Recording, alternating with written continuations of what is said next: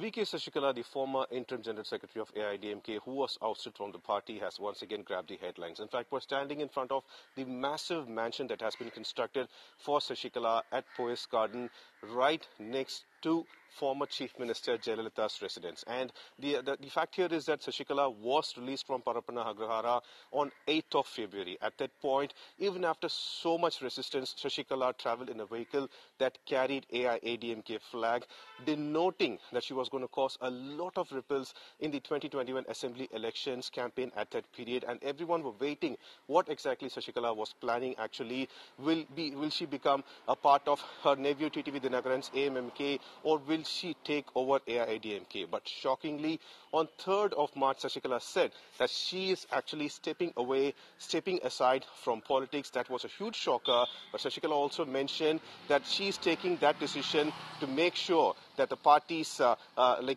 votes do not break. And this is where she said that the party members should fight against a common enemy, and that was DMK. However, now it seems that Sasikala has changed her mind once again, and she, in a very interesting manner, through phone calls to her loyalists, have informed that she will definitely return to politics. In fact, this is Jayalalitha's residence, which has been taken over by the state and is going to be converted into a memorial. And the interesting fact here is that Sasikala, through phone calls to her cadets, have said that she's returning to the politics, and not just that, she has also mentioned a very important factor, that there is infighting inside the party, and she's not happy about it. And she also claims that this party was through so much difficulty they brought it up, and she could not see it wilting away. So these are the statements that has been provided by Sasikala, stating that she is entering or coming back to politics as well.